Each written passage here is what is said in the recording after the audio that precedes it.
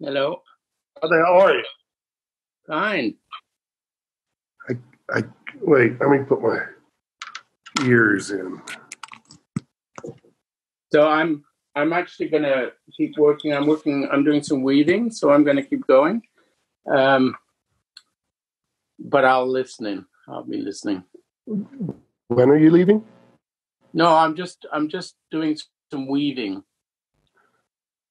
Oh, I only have a little light left before the end of the day, so I'm gonna keep going.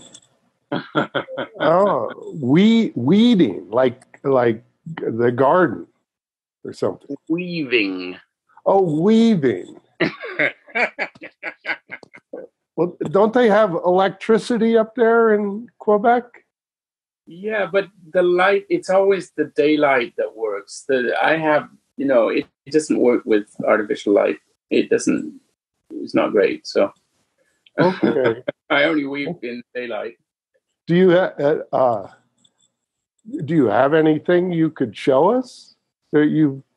Well, I just have this thing that I'm working on, which is so it's a silk scarf that I'm working on. And is that like the first thing that you've done? No, it's the second thing. I did a sampler first, just to sort of try out different patterns. So this is the first real thing that I'm doing. All right. Yeah. So the artist needs the proper light to. Exactly. Yeah. Okay, I can dig it. And it'll make noise, so I'll shut out the. Oh, it isn't a foot pedal, like. No, it's an all hand thing. Well, I can't. It doesn't make a lot of noise. It's just that. The bar's going like this. Yeah, exactly. Yeah, I had.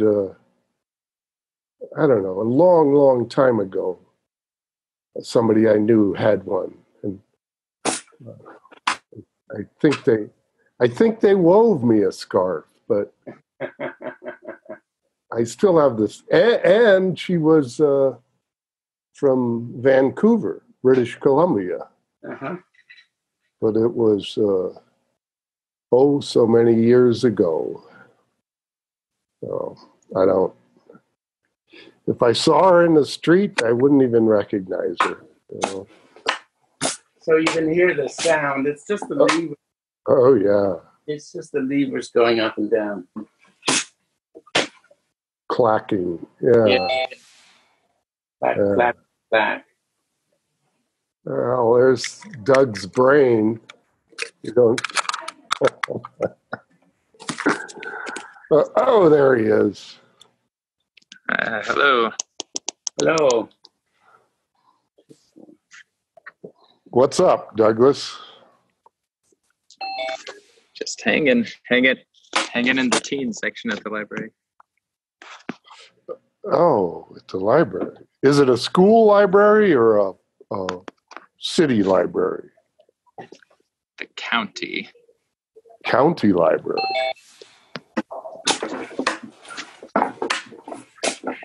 And there's the poet. Does he know it? I think so. I do. I think on occasion he's called himself a poet. Yes, he has. Yeah, he's a brave man.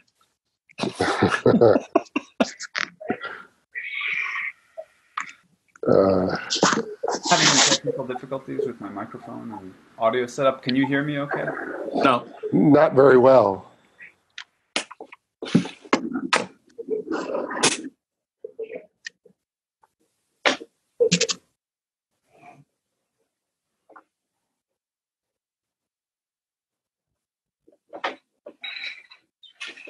And Ed, you're a little foggy. I'm foggy? Foggy. Okay. Let me see if I can do something. Is it dark there in Oh, it's dark here. It gets dark here about 4 o'clock. And it's much It's later 8 o'clock than that. now. It's 8 It's 8 o'clock. o'clock. Yeah. It gets light about 8:30. Oh my! But the shortest day is coming. What's the parallel line? The latitude? Yeah. We're at about 50 degrees. Oh, that's way up there. Well, we're south of London. I don't remember London. I lived in England for 2 years when I was a kid, and I don't remember the weather. It's further. It's further north. Scotland is. It's starting to get Scandinavian. I just heard from my brother's my nephew's in the Marines, and he's doing his Arctic training in northern Norway. He's up near the Arctic Circle, and they have 6 hours of twilight a day. It never gets really light.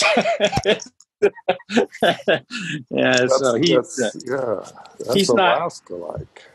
Yeah. Well, that's the other place they send them. But he was on this. They had this big NATO maneuver, going on, so he was there for that. Now they're testing a new Arctic gear. They're keeping an eye on the Russians, are they? I don't know. All I know is that when I hear him speak of the military, it sounds a lot like the military I was in. I don't think some things have changed all that much. Weapons have gotten better. Yeah, they've gotten better, but the situation I think is pretty standard. I don't think it's ever really changed. A lot of boredom, a lot of crappy food, a lot of sitting around. A lot of sitting around. They don't have anywhere to, But they have porn now. The porn is way better. Right? Yeah, well, back in the day, if you didn't have a projector, you needed to film, you had to have a room, electricity, it was awful. Black and white magazine. Yeah, that hasn't changed either, I'm sure. Okay, well, that's not why we're here to discuss life in the military. Anyway, you got rid of the fog. It's much okay. Yeah, I usually have a little sticky thing that's over the camera, and so sometimes I misplace it and I get the glue on there, and I have to clean it off every once in a while. So if I'm out of the fog, at least externally, I can assure you that inside it's just as it was. Cloud of unknowing. Well, that would be nice if we got that far. That's one of the goals we've got set. Get at least to there. Well, yeah. Do we need a countdown to start? I don't know. How are we going to do this? What do you think, Doug? Well, it looks like it's already recording, so the countdown doesn't necessarily need to is already taken effect. And I think the person that called the meeting should start. So just to let you guys know, I'm listening, but I'm working on my weaving because there's still light outside. So if somebody asks for me, I'll come back in, but otherwise I'll be hanging in the background. Well, just briefly, Geoffrey, have you read that book or I read about half of it. Oh, okay. It did go quickly, but I have had other things to do, so I haven't been able to read it all. But it is a lovely book, I have to say. So I will finish it. It's not the kind of book you want to speed through either. No.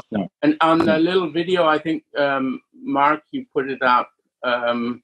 The first of her two readings is the one I read, and the other one I hadn't. But the other one is near the back of the book. Yes. Yeah. Well, which I found really fascinating. Mm-hmm. Mm-hmm. So, but take it away, Doug. So I didn't necessarily propose the idea, but I did post the Café topic So I don't mind starting out and maybe passing the torch off to Marco, who did propose the actual reading. And your audio is much better now, Marco, from the few words your pithy response earlier. So, but I guess I can give a history of how I came about the book, which ties in with the actual reason why John Ames wrote the book. But I had started writing letters to quite a few people, which I mentioned. Can anyone hear me at this point? Oh, yeah. It just threw me because Okay. the author of the book was Robinson, and you said John Ames. John Ames was the actual preacher, or whatever you call them. He's the main character of the book who is doing the writing of the letters. Oh, okay. But I took a pause there. I'm double checking to make sure you can hear me. Everybody's video is frozen right now. So you can hear me? Yes. Yes. All right. Thank you. All right. So I guess it's the video frozen here. So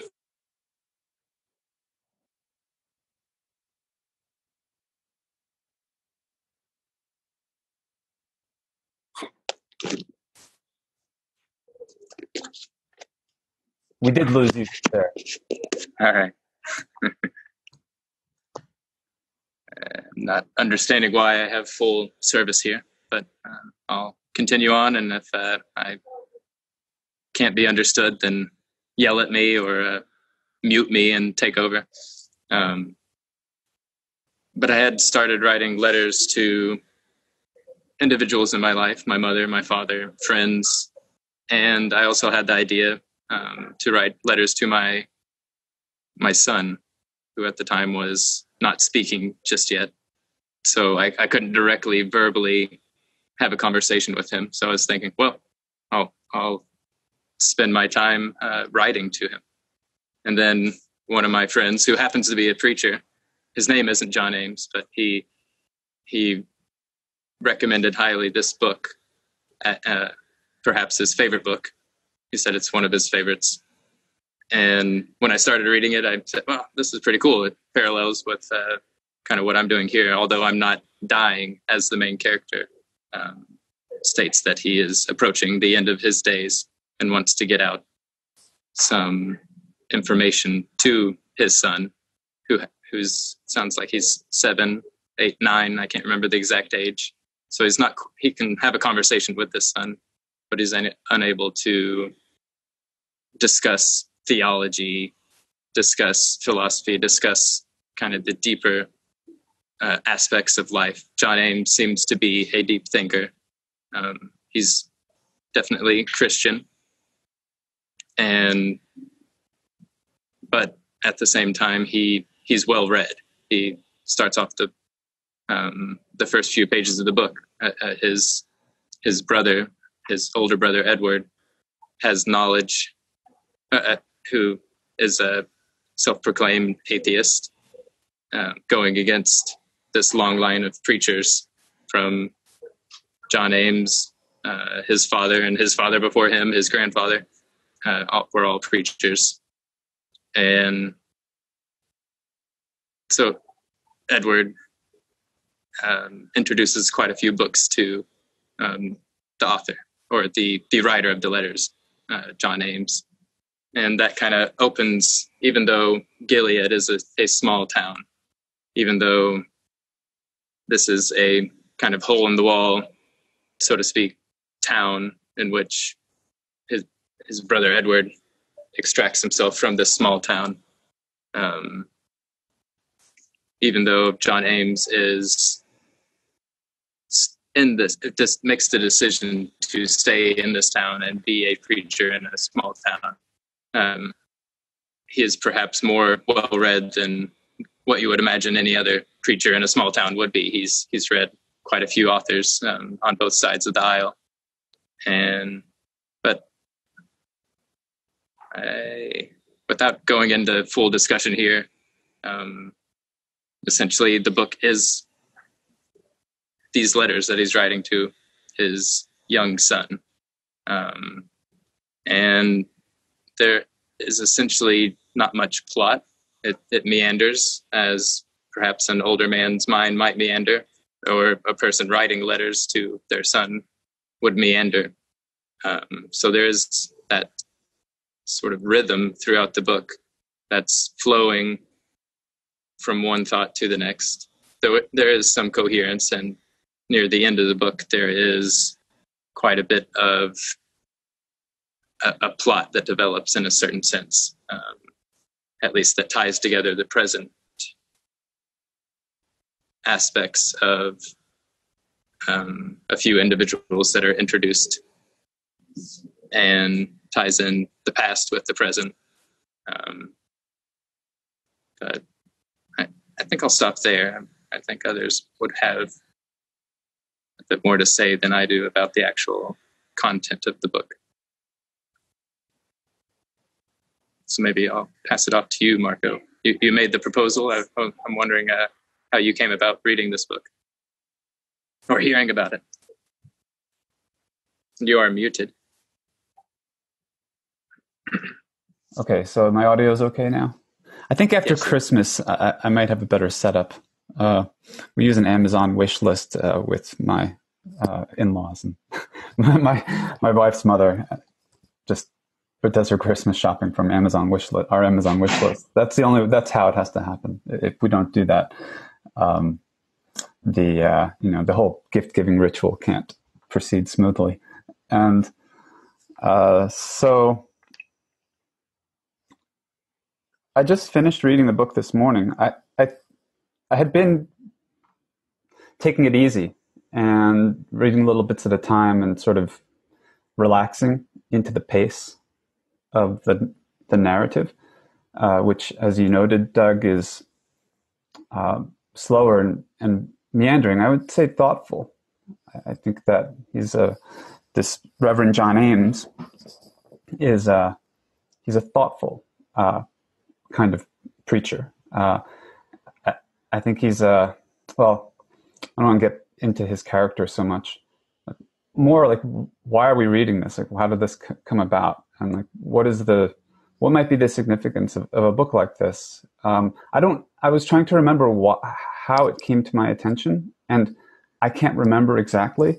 I'm pretty sure that I picked it up, the book, downtown, either at the library or in my neighborhood, because we have a number of these little free libraries. They're like cute little houses with little doors and windows, and people put books out that you can take for free and leave. And I might have found it in one of the free libraries or in the public library. But I think the reason that I was attracted to it, or the reason that it came into my awareness, is because on our forum, on Infinite Conversations, there's been at least a couple of people have brought up Christianity as a topic of discussion. And, I think the proposal, or what they seem to be, saying, and I'm thinking specifically of Fred and Katina, and you could go on the forum, and anybody who's watching this, you could find their posts, or we could link to them. But, there's like, in our discourse, more broadly speaking, social political moment, right, in the United States, and it's different in different countries. Ed could probably speak to the European context better, but certainly in the United States, there's a huge divide between rural, traditional Christian America and modern, progressive, liberal America. And it's a geographical divide. You have the more progressive, modern, kind of on the coasts and in these pockets, these like bastions of liberalism in the middle part of the country.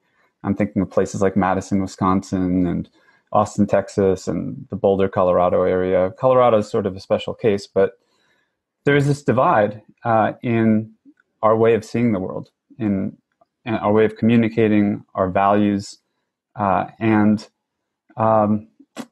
just I think the horizons of life, the life worlds that we live in. And I think, and this is the first book by Marilynne Robinson that I've read. She had really not, I may have recognized her name as an author, but I really didn't know anything about her. And so I listened to a couple of interviews, and I listened to her reading that you posted, Mark. And it seems like she's somebody who, as an artist, as her intellectual and her artistic part of her, and her spiritual, I think, purpose, is to maybe bring the perspective of that traditional Christian rural America to a broader audience, to a more broadly American audience. She's been very successful. She won the Pulitzer Prize for this book, National Book Critics Circle Award. She was interviewed by Barack Obama for one of the, I don't know which magazine, the New York Book, Review of Books or whatever. So she's very successful, and I think she is representing this. I hesitate to call it a tradition, but some stream in American thought that is integrated in some way of the values and ideals of the Republic, what America aspired to be, and the more rural, traditional, and grounded ways of being that this preacher, I think, is representing and standing for, holding a place for. So this book takes place, these letters from John Ames, Reverend John Ames, to his son. It's in like 1956. It's a small town called Gilead, fictional town in Iowa, based on the author Marilynne Robinson's hometown, which was also in Iowa. And the town is unremarkable in all the ways that John Ames finds exceptional beauty in, actually. But to just the ordinary eye, it would appear to be just a small town with not much to it. A shabby church, maybe a few different denominations: Presbyterians, Methodists, Congregationalists, Baptists. But it had a history that was significant in terms of American history relating to the Civil War and slavery. It was one of the, I guess, these middle zones in Middle America where abolitionists were clashing with who were people who would become Confederates in the Civil War, and John Ames's grandfather was a fanatic abolitionist.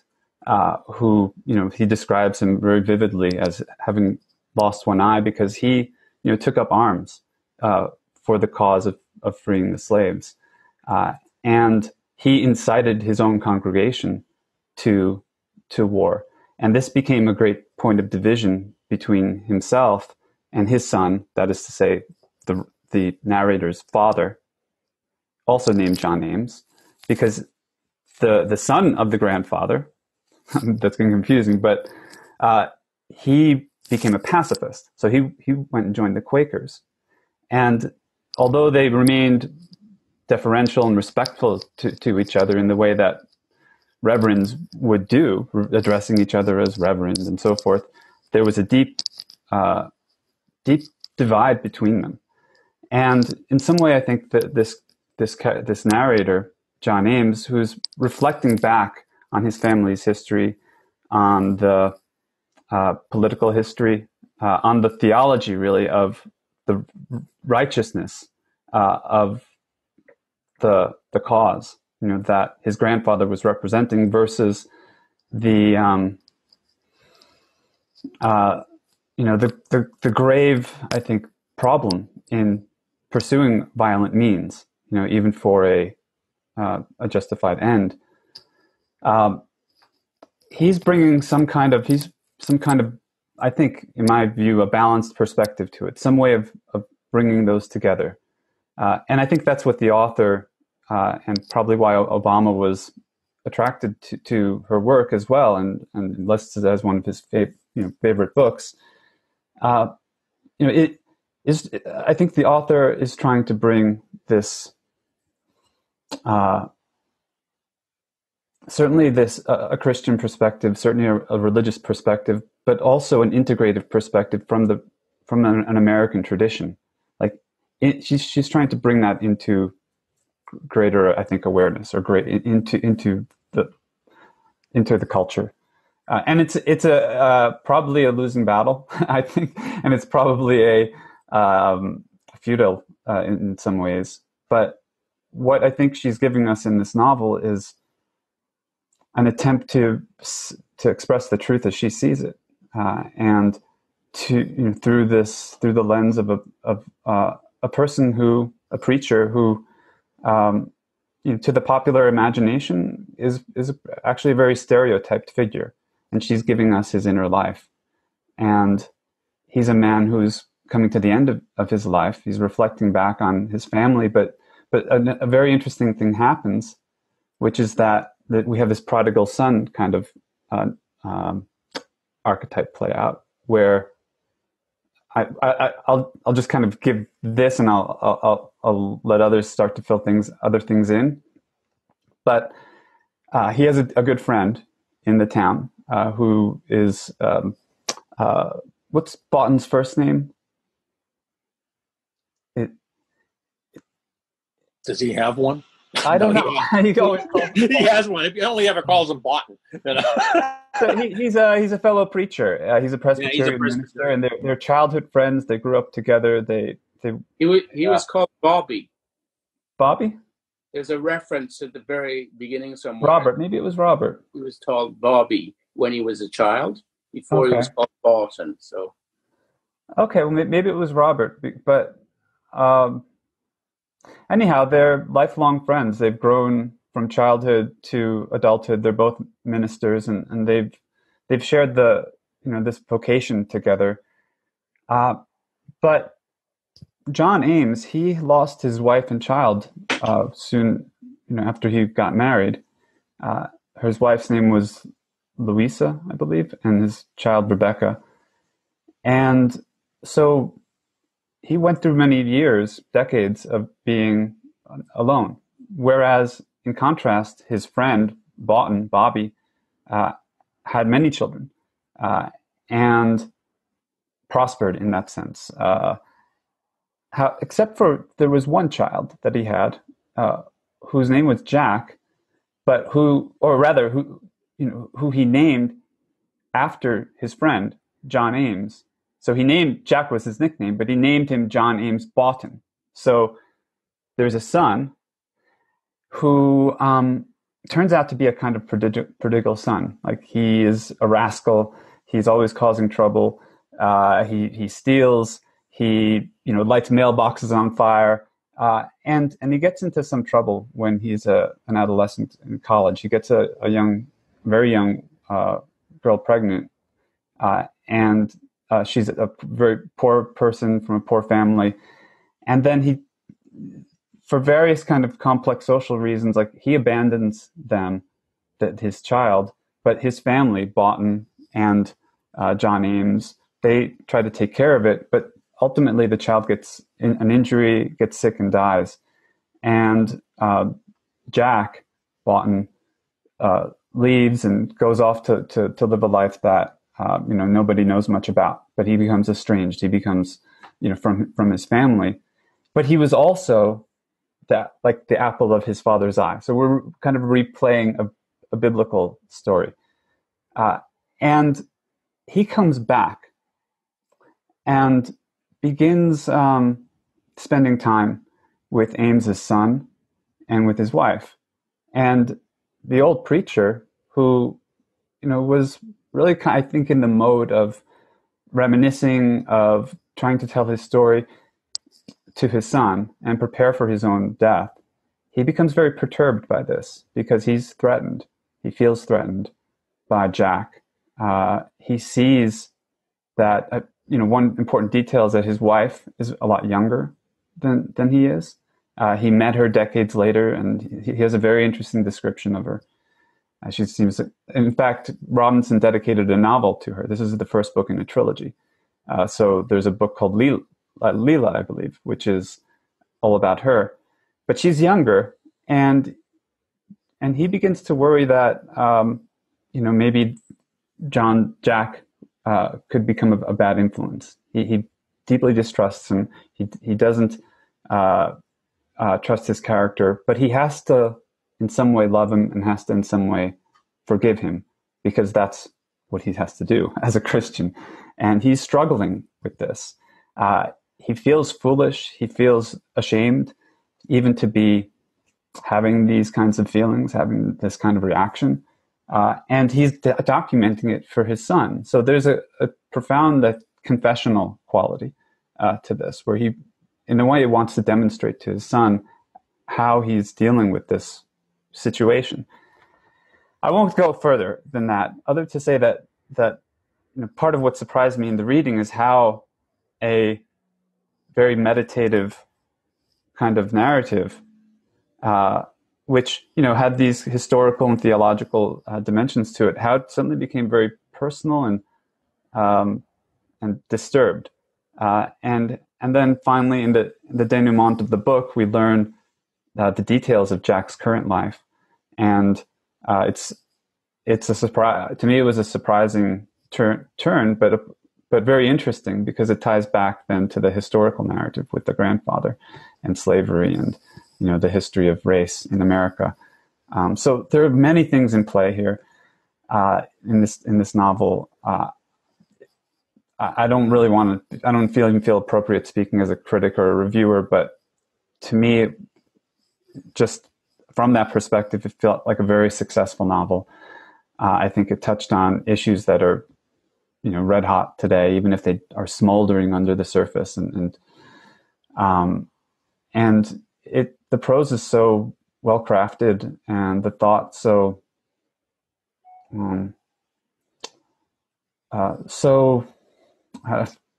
just thoughtful, unpretentious, clear, lucid, but honest. Like there's a truthfulness or feeling of truthfulness, I think, in the text that is very refreshing, and it's very different than the dominant mood of sort of postmodern culture.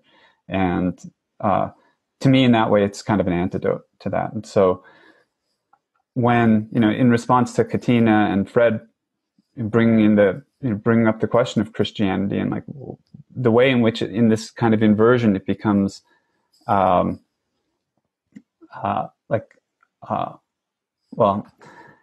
let's talk about that. I mean, let's come back to that, but it becomes almost a persecuted perspective in the modern world. So they've wanted to, I think, offer some kind of apologetics for it. And I think that this book, being a novel, not being, including theology, but not being theological or not being philosophical only, I felt like it would be a good prism for examining like those questions and issues, and also for the opportunity to just spend the time in the mind of somebody who is taking life and looking at life in a very different way, and really has not ventured beyond this small village, except in his mind, because he's a very deep thinker and a deep reader, and that studiousness really comes through in his voice and his views of things. So I'm curious what everybody else thinks. I really enjoyed the book, and I'm glad that I'm glad we're having the opportunity here at the end of the year, especially, to reflect on it.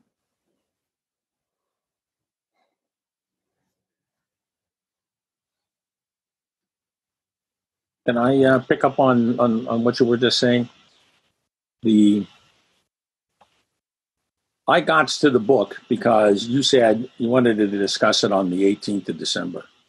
That was the first time I had heard of it. That's the first time I ever seen the name. That's the first time I even knew that this person existed. And I go, okay, if you guys want to talk about it, I'll read it. And I'm absolutely delighted that I was made to stumble across it, so to speak. I don't generally think about these kinds of things.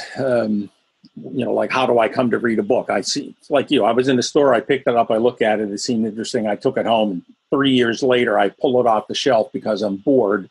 And it's one of the most marvelous experiences that you have. When we talked earlier in one of our cafes about our 5 favorite books, and I had mentioned The Sorrows of Young Werther. That was one of those books laid up here on my bookshelf for years. And then I go, oh, I guess I have to read it. And what I found, there was, I think it's very appropriate in this, that was also just a series of letters. Here he's writing one to his son. And The Sorrows of Young Werther is a series of letters that the friend writes to the narrator, who then ends up killing himself over this unrequited love that he can have. And so it was also a novel without a plot. And I'm absolutely fascinated by novels that don't have plots, because they can work. And Goethe's worked well, and this one works beautifully. There is a little bit of a kind of a storyline, but you get it towards the end and you impose it back on everything else that you've done. Because the idea of sharing with someone else how you see life when you're older is not that uncommon. You know, Doug, who isn't all that old, said, well, I thought about writing a letter to my own son before he even stumbled across it. I've been working on one for my grandkids for 3 years. It was just like, it just seems like the right thing to do. And I was really pleased to see, well, it's not that odd. I'm not, I didn't think this is all that. At the time, you go, why am I writing to people that are probably never going to read this? But the idea is I approach the things that I say when I write in that, much like Ames approaches what he does. I really love the way he goes about it. He has some thought, and that's why meandering is okay in the one sense, because he just kind of follows the flow of the stream where it's going to go. But all of a sudden, you go around a corner and he's right in the middle of a deep contemplation that literally, in many instances, just kind of like whips you around again and goes, but it's about this. And it's extremely focused. And it highlights, like you had said, Marco, things that we kind of have in the back of our mind, but don't bring up into the forefront of our mind often enough. Why are we? How do we do these things? Why is it so okay to live in Gilead and not go anywhere? Why am I not like my brother who went off to to Germany and became the Herr Doctor and the self-proclaimed atheist who did his dissertation on Feuerbach, who was the most Christian atheist that ever existed, which he also brings out in the book. When you realize, well, you really don't have to play by the book to appreciate what the book's telling you. In that case, the Bible. And this is and this is what I liked about Ames himself. He found a lot of his inspiration for things that came out of life. And the Bible was simply a vehicle to help explain those or to bring those across to other people who were looking to him because he's the preacher. I also found it very interesting that he never referred to his best friend by his first name. We have trouble remembering. Maybe it is Robert, but it's if he had called him anything else, I don't think it would have been as personal, because there was that we're kind of one, and his best friend names his oldest son after his best friend. Which is a very odd. You end up with a junior that's not your junior, but somehow you're involved. There's this really intricate little knot that gets tied in the middle of this. But I found absolutely exquisite, because it brings. It keeps everything together. There are really no loose ends when you're going through it, which is what I like the most about the book. What I also liked about it is it reminded me very, very much of my own youth. I'm about the same age as Ames's son that he's writing to. I'm the old man that his son was.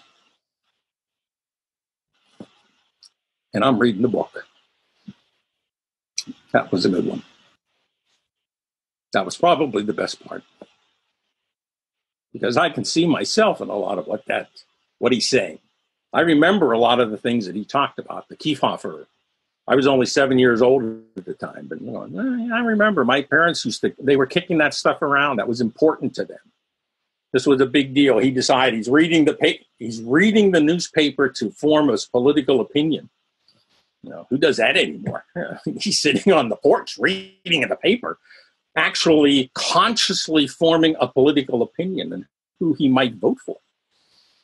You know, those were heady days. I remember my father saying back then he couldn't vote for Adlai Stevenson because he was too intellectual. And in the end, he voted for Eisenhower because he was a general. You know, my dad never got out of World War II either.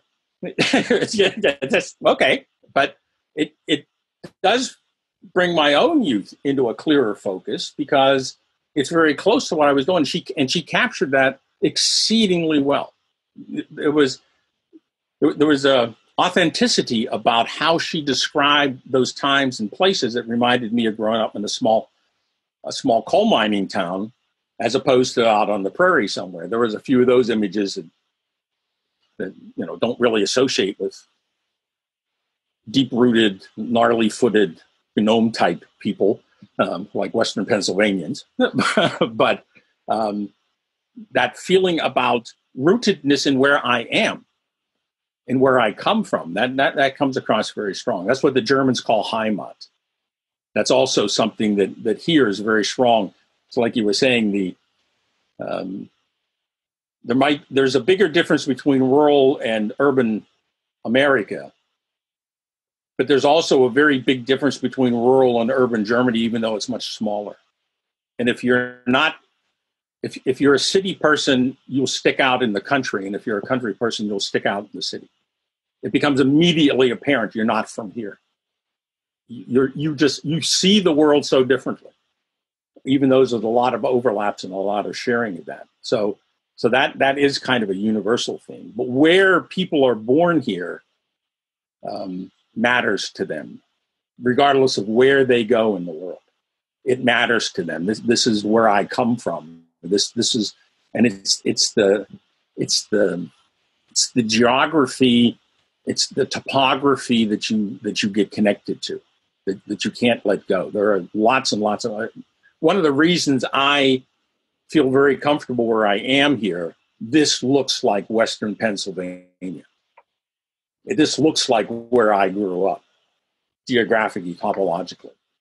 So I never felt estranged in any way.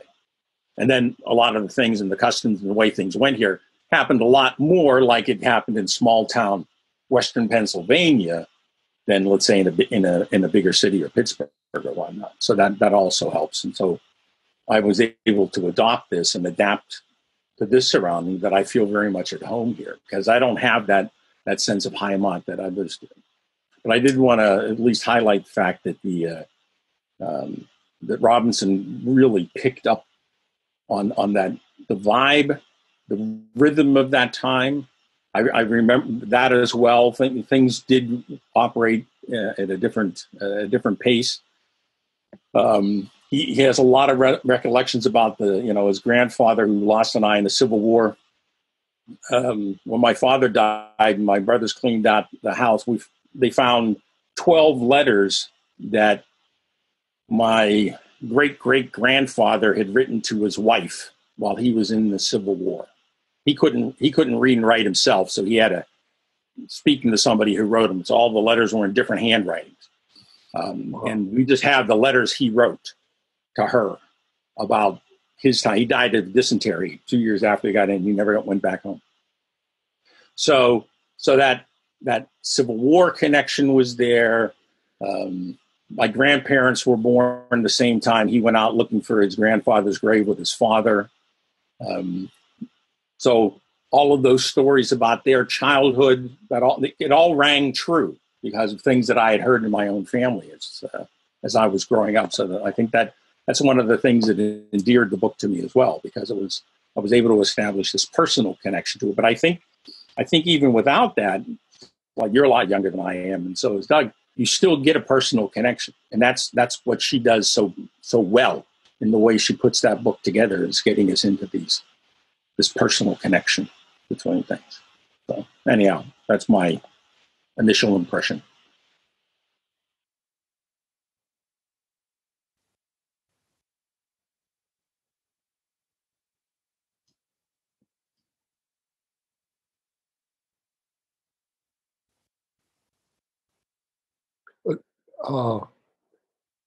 I got a little. Can you clarify something? So the narrator, the writer, is how old when he's writing this? Ames, the character? Anyone? 76. That's right. He's 76. I think he has a birthday during the book. So Yeah. I think he turned 77 in the book. And his son, you said, was 8 or 9? 7. So he had the son when he was in his 71 or something. 69, 70. Yeah. Oh, that's my age. Yeah. It's still hope, Mark.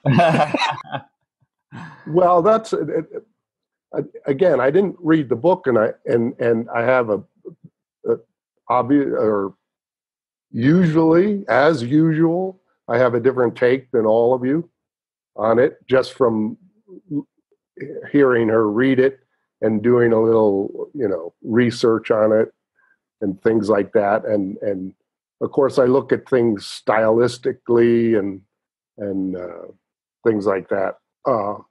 But the second passage she reads, which is closer to the end of the book than the beginning of the book, where she's talking about, she, Robinson, is writing from the perspective of a man who is 70-some years old and lusting after this young female parishioner. And so that's like a fabrication. There's no way she knows what that's like.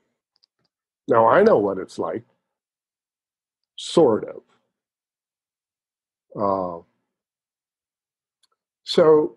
But obviously it rings true to all of you. But she has no way of getting inside a 70-year-old preacher's head, looking at however old that girl was, 20 or something, who becomes the mother of the child then. And it's sort of, so I that bothers me. But it brings to mind 2 other books. One I have right behind me, the other's in the garage. One was I won it in a contest reading my poem in Oregon at this thing. And I was awarded second place. And the book was called Nordy's Gift. Nordy is the guy's wife's name. And it's a story about a rural Oregon. And the guy, Nordy is his wife, and he falls in love with a younger woman, and Nordy allows him the freedom to pursue his lustful desire for the younger woman. Now, I have to say I never read the whole book. The other book, let's see if I can grab it here. Where is it? Here it is. Very, very similar style. See how it's over 1,000 pages, written. It's almost 1,200 pages, written by a female author in, I think it's 19. I should find it here. 1965. It's called Miss Mackintosh, My Darling. And it's somewhat more authentic, same style, in that it's a reflection about a person's life. But it's written by a woman, about another woman.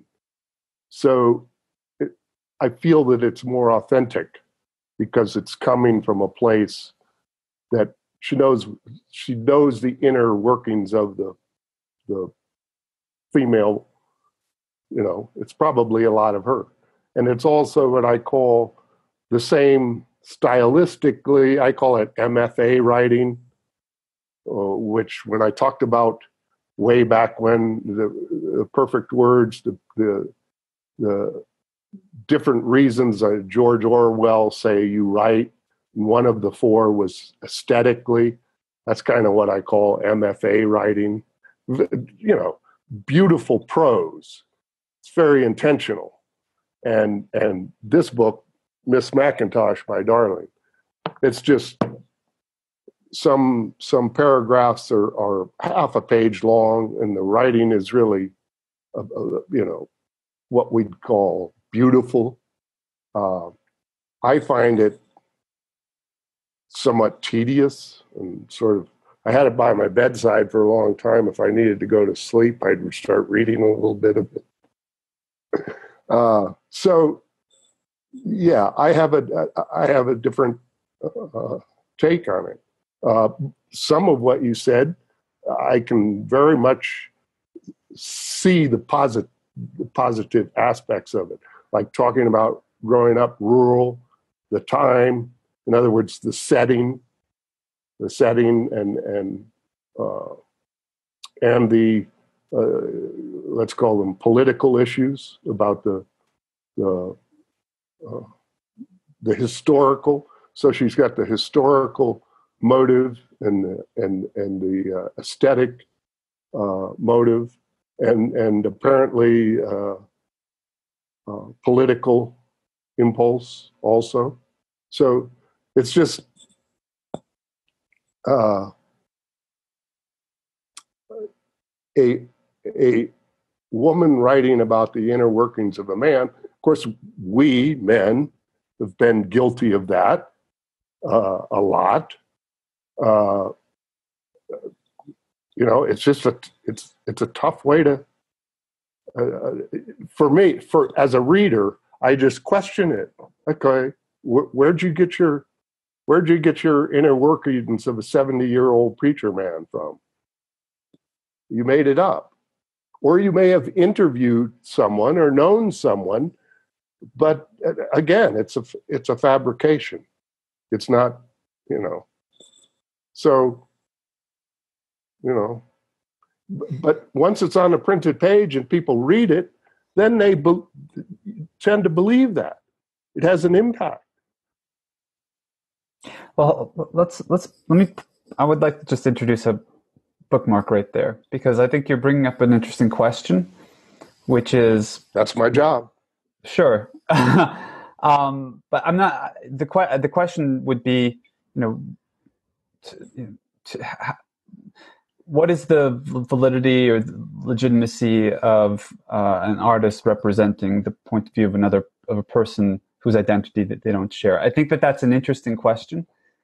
We could probably phrase it better than I just did, but that's more or less what you're getting at. How could a woman write about a man? And you know, I think that, you know, and that could go in any direction. How could a man write about a woman? How could a white person write about a black person? How could one person from one culture, one sexual orientation, or any number of other qualities write about any experience other than their own particular one? And I think that would be an interesting question to explore, but I'm not sure that, I'm not sure it's like that is fair to the book, because whether or not, you know, it's an accurate representation, there's something being communicated. There's in the fictional world, a character being conjured, and whether or not it's real or accurate is, I think, in a way secondary, because when we step into the story, when we step into the space of the story, when we suspend our disbelief, if you will, if that's what we're doing, then something is happening in that world that has to be, I think, met on its own terms. You know, in a way, you know, not before, but I think if we only have the meta conversation about whether or not, about the kind of identity and representation, I think we may miss part of the deeper meaning or message that the author, as an artist, however she's identified, is tapping into and getting across. Like, there's something more going on than here. In however we might fall, like looking at the identity question. There's something more going on internally in the story, and I wouldn't want that to get lost. That's all. Like, I think that the part of what she's doing as a writer, just as an artist, whatever you want to say about the validity of the perspectives, is that she's establishing a tone, she's establishing a voice, she's establishing character, she's establishing drama and conflict between those characters. She's establishing an internal space of the narrator, who, real or not in actual terms, is, we can resonate with, or we could sympathize with, because even though they're not ourselves, this is a 77-year-old man. I've never been a 77-year-old man, but how is it that I can resonate with one? Something happens there in that literary space, but it's also the space of scripture. It's also the space of mythos, and so the power, the value, the effect of story is, I think, part of the themes here. Like, and so looking at what that actually means internally in the novel, I think would be to me, it would be more valuable than, whether or not the identity politics of it, because that would be an interesting philosophical conversation. But there's something, I think, here that I want to bring out, because I think it's getting at, like, what Katina is talking about and what Fred is talking about. Like, what is, and I'm not identified as a Christian, right? So I'm really coming more from the modern perspective. But what is the value of this Christian ethos, this Christian worldview, this Christian, and in the particular way that it's embodied in Ames? I think that does more honor to the novel at this point. Just my pushback a little bit on your line of questioning. Could I step in? I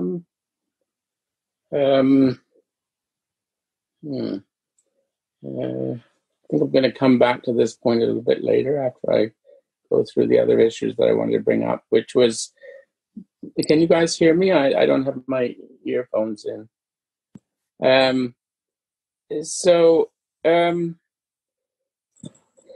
one of the interesting coincidences, so I'm like Ed, I came into this book because it was recommended for this site, never heard of it before, dug it up, looked up what Gilead means, so something about Hill of Testimony or something, so it obviously relates to the focus of the book.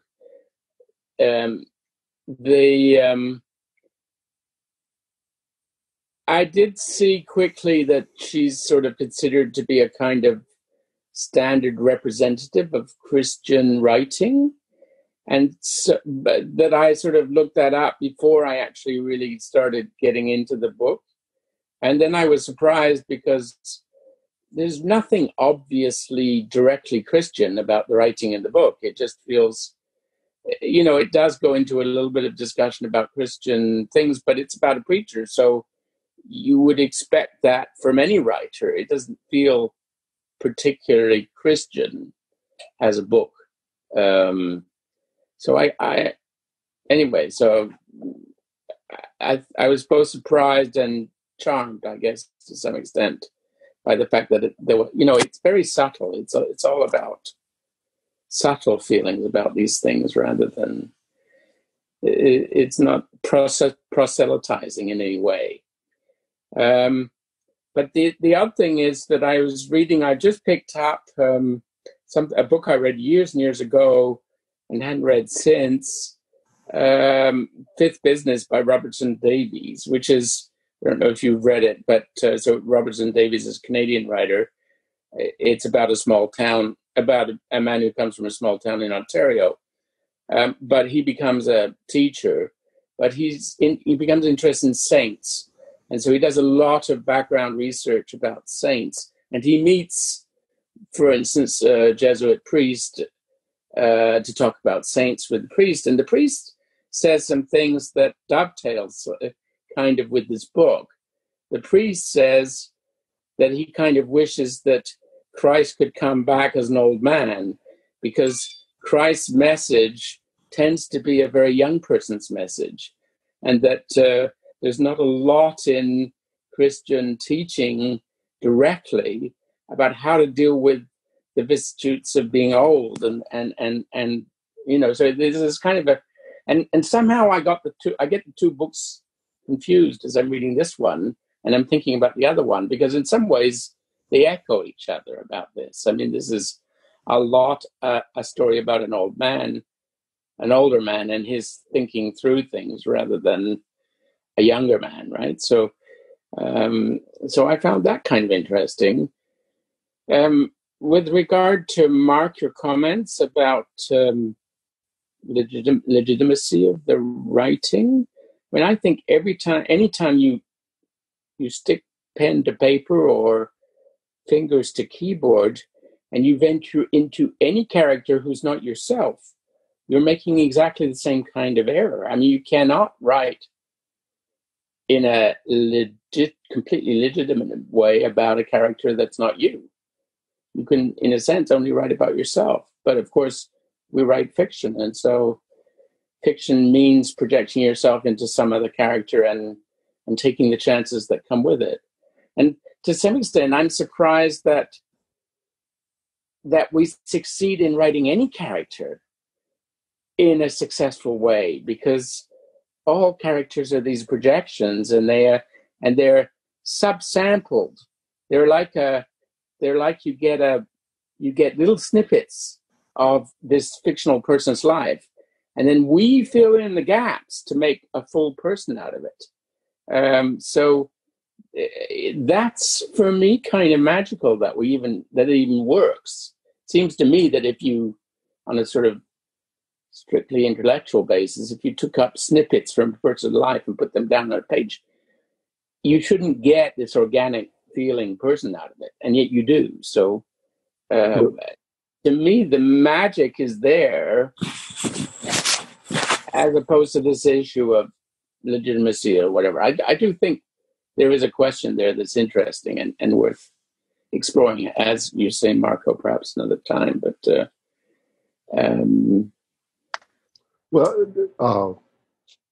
I wouldn't mind going off of what you were talking about, Mark. I apologize for the multiple times I dinged in and dinged out there. I have a good connection, so I don't know what's going on, but hopefully you can hear me again. Before I read this book, I was introduced to her essays. She has at least 4 collections of essays, which are maybe lectures or perhaps even sermons that she's given herself. And she is highly intellectual, highly thoughtful.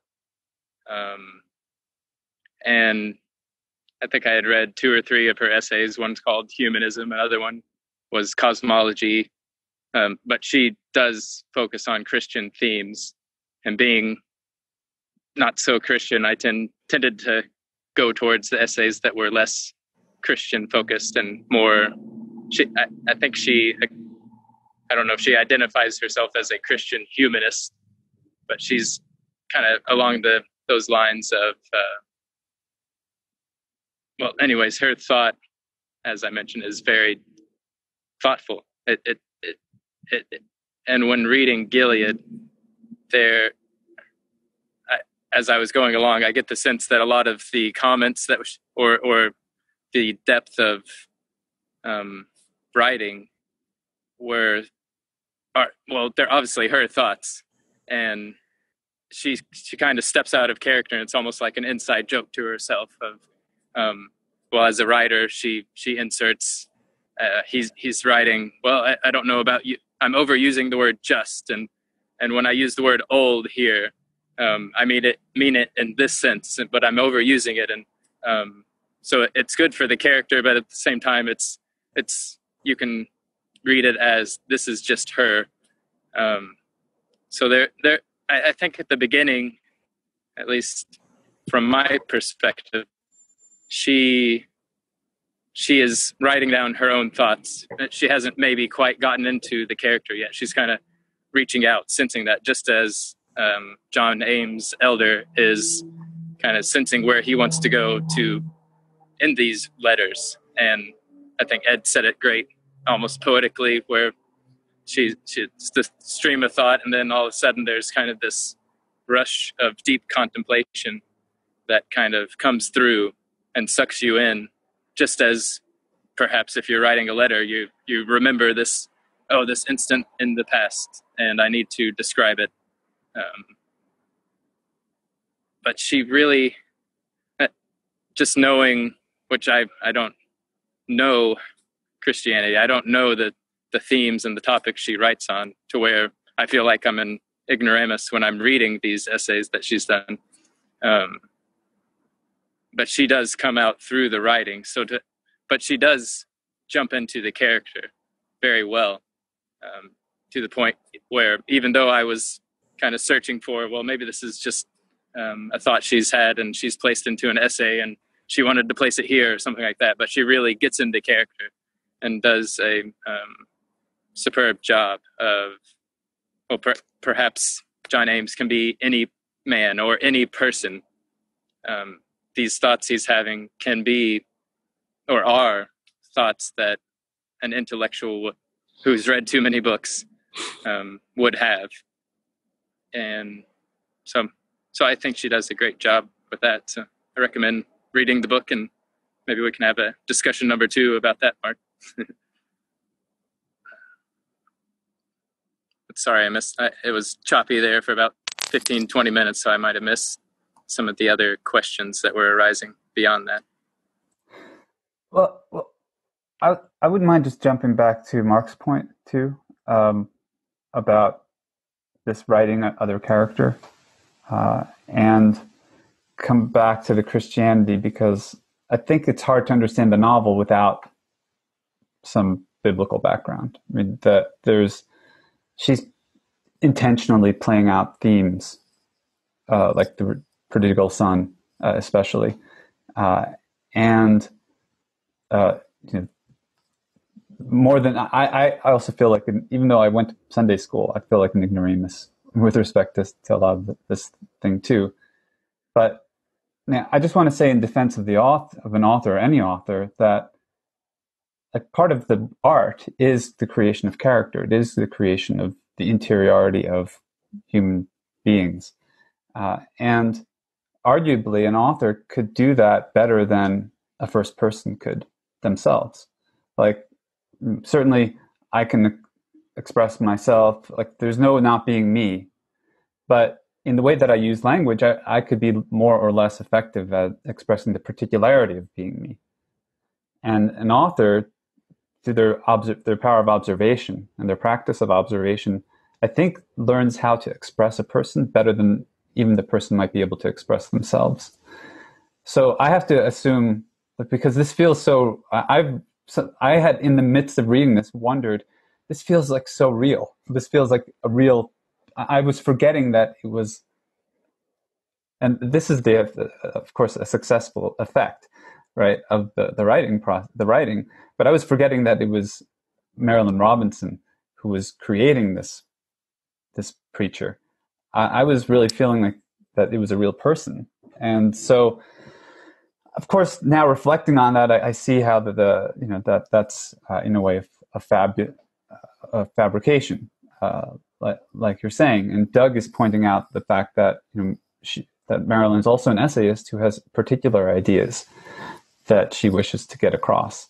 In fact, she went, I think, 2 decades without writing a novel. She had written a book called Housekeeping that was very well received, and then spent 2 decades writing essays before having the idea for this novel and then coming back to write it. But I think it would be fair to assume that many of the themes and particular ideas that she's been addressing in her essays, this apologetics for a kind of Christianity and a reinterpretation of Calvin. This is one of her themes.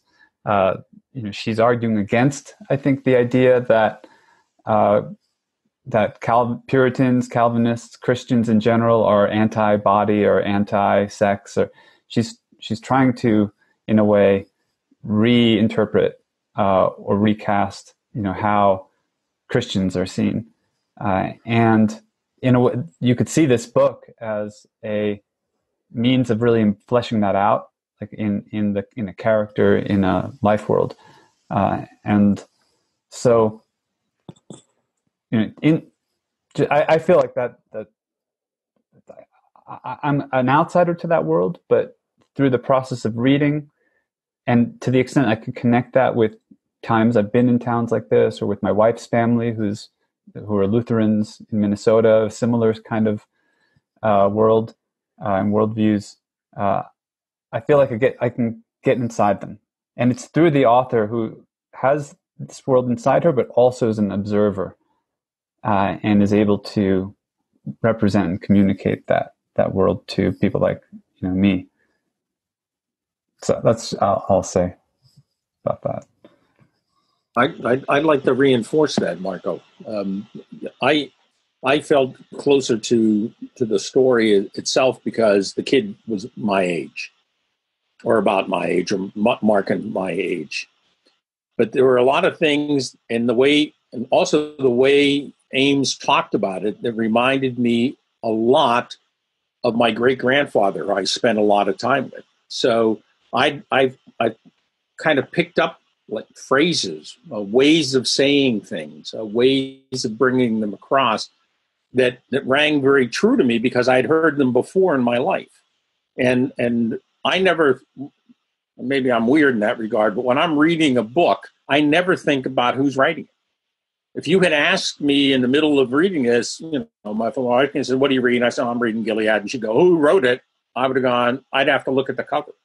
And then I go, "Oh, is this Marilynne Robinson or whatever?" And I don't think I would have thought twice about it because I don't care. I don't care if it's a woman. I don't care if it's a man. I don't care what they're writing about. How real, and this is the magic that Geoffrey mentioned, how magical is it? If you're making the magic happen, I don't care. And that was the thing I liked about this, is Ames is an exceedingly consistent character.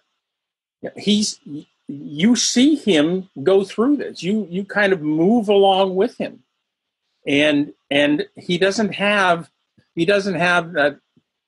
As Geoffrey pointed out, if you don't quite get it right, they come across artificial or wooden or flat. Or we have lots of ways to describe characters that don't work, but he works. He's authentic.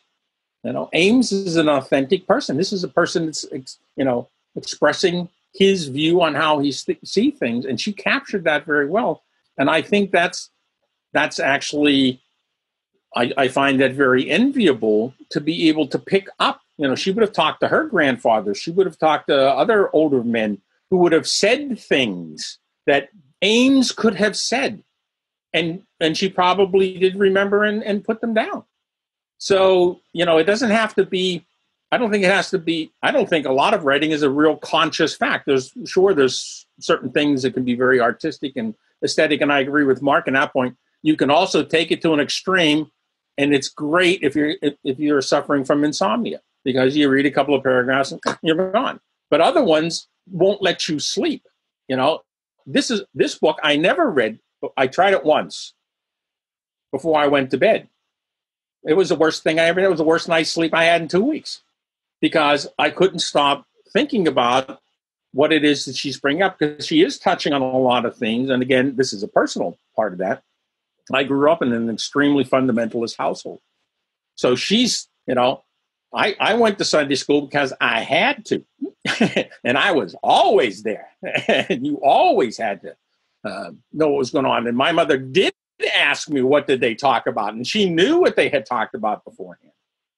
to make sure that I was getting the message that I never got, in the end. But because I don't identify as a Christian, but I have an extremely Christian background and a large Christian involvement. And this book, that's the part that fascinates me as well. I have a very ambivalent relationship to Mr. Calvin. And she made the man almost sympathetic. I actually thought more than once reading this book, I think I have to look at John Calvin again. There are a couple of things I know I'm never going to get past with him. One of them that comes up in the book was predestination. And Ames tactfully avoids getting into it. Because I don't think it's something that fits well and sits well with how he sees the world and understands the Christianity that he lives. It's a sticking point, but he knows it's there. He acknowledges that it's there. He gets into those same kind of discussions with his namesake, who he actually that. I was also very much taken. I'm reading this. I'm going, how's he going to get out of this? This isn't going to go the way I think it's going. Of course, she was leading me down the garden path. Okay. Also good in her part on how that turned out. But it comes up in a number of places where we always talk about it being Christian, but you wouldn't know that it's Christian if somebody didn't tell you that it was Christian, because it's simply human. It's humanness in its truest essence. It's what makes us human. That's what makes the difference. And she can address that point. Sometimes it has a very Christian shading to it, and sometimes it has a more secular shading to it in what she's doing as well. Because it just comes out of life itself. And the doctrinal things, I found that very interesting because they come up a couple of times in the book as well. He always mentions the point and then skirts around it. And he never really delves into them because they're things that people have to figure out for themselves. The discussion groups where she comes to the Bible group after, after she tells them, well, you got to marry me kind of thing. She shows up for that session. And the women are ready to pounce on her and go, well, this is the way you have to believe. And they go, well, actually, no. His tirade, very mini, against the radio preachers who undo, that came up in one of the readings that she did on the tape, that undo 40 years of work. I'm finally getting these people to start actually feeling and thinking about their own faith. And then some jerk comes along and screws it all up because he's got some pat answer that doesn't fit anywhere. I could relate very well to that because that's what my mother had on in the background in our house. That was always playing. So I'm going, well, okay, yeah, that's why I reacted very negatively to that. She actually put that in the sympathetic light because he exhibited that Christian virtue. We call it Christian. I think it's a human virtue of just taking people for what they are, just accepting their humanness, no more, no less. That was one of the things that impressed me about that. Just to reinforce what you were saying. Well, just briefly, and then I'll let you guys continue, is that was her intention from what I picked up on reading about her and what she said, was she wanted to soften the image of John Calvin. And obviously she did so, at least for you, Ed. And in other words, she did have an agenda, and she hit those marks, which, credit. So I have no problem with any of that. I'm thinking. Oh, sorry, Martha. I'm thinking, Mark, that maybe you have. If the writing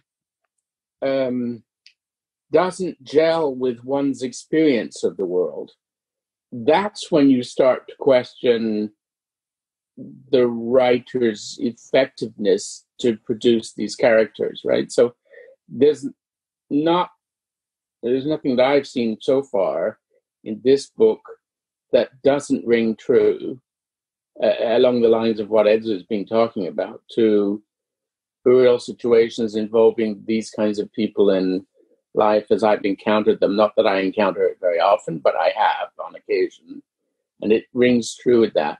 There was another book that I read by a very well-respected writer. Is a book called The Sea by John Banville. It's considered one of the best books around. Anyway, I read it and I hated it. And the reason is the book describes a person going through a grief experience on the death of their wife, a man going through a grief experience on the death of their wife. And it was so counter to my own experience of grief. Nothing about the experience jived with my own experience of dealing with that kind of situation. And so I found the book almost unsupportable to read this. And I looked up the author, and, you know, he hadn't lost anybody. And so he was projecting his own understanding of the grief process onto the characters. Now, lots of people read that book and they love it.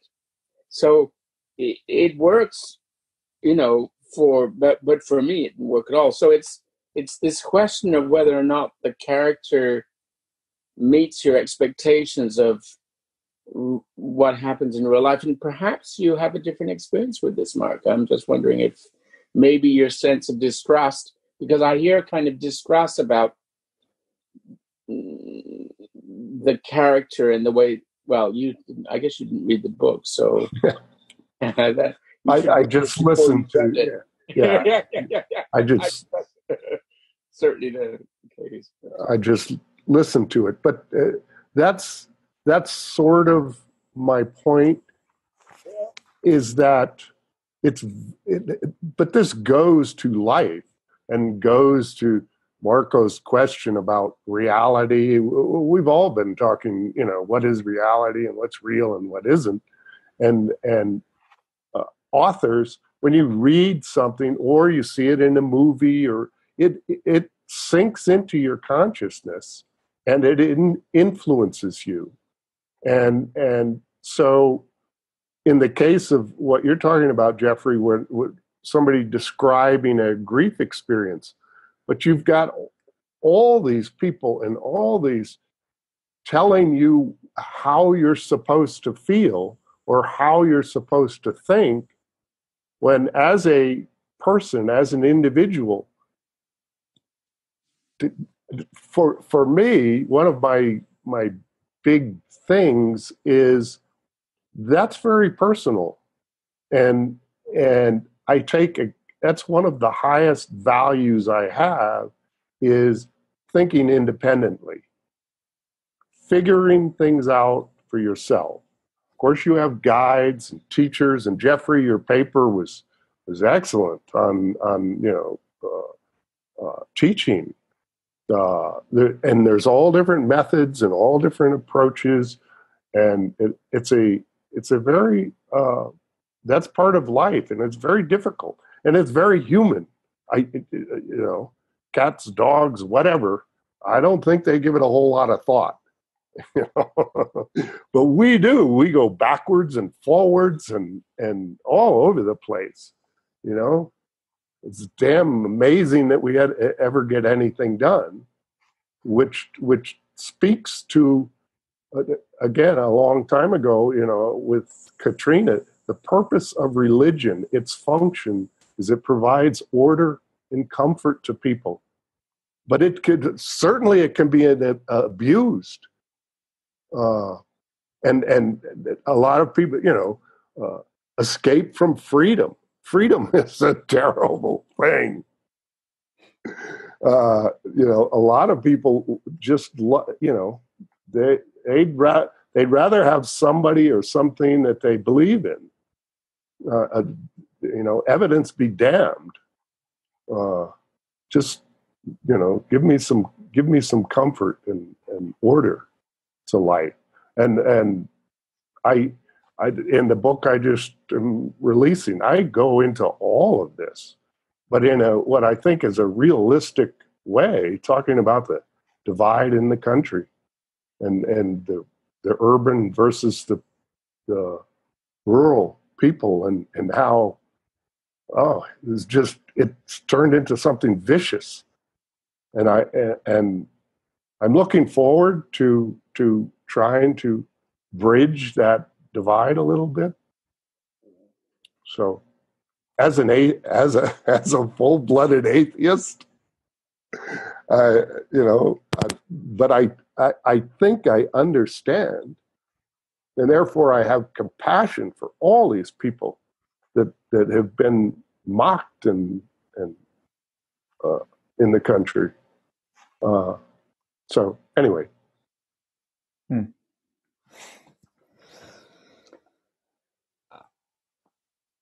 I think there's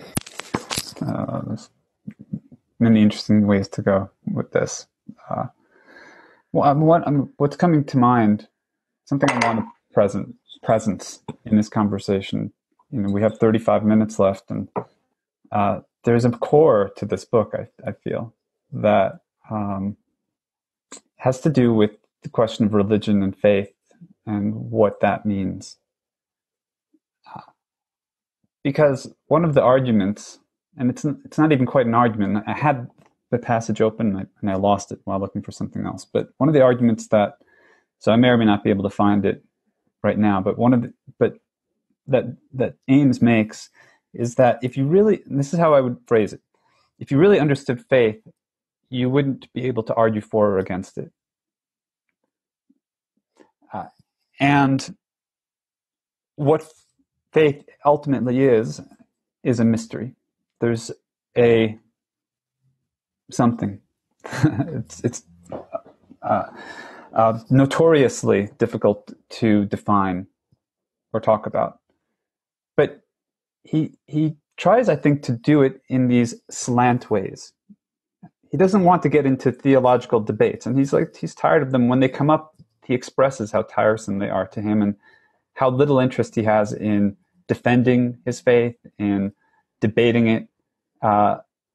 It's irrelevant, I think, from his point of view.